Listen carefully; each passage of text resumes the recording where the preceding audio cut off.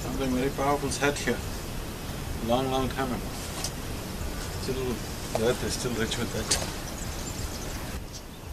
Nagendraharaya Trilochanaya Bhasmangaragaya Maheshwaraya Nityaya Shuddhaya Digambaraya Tasmai Nakaraya Namah Shivaya.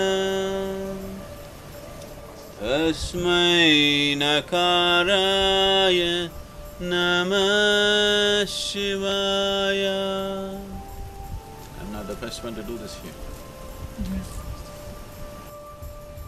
I'm sorry, there are three chakras. Yes. One is the navel. The other two are the supporting chakras of Mooladhara and Swadhisthana. This is a fantastic way of doing it. That's how we have done the Bhairavi, but in a single form.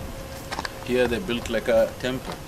There are places like this in South India, not this grand, but similar system of temples where you build chakras.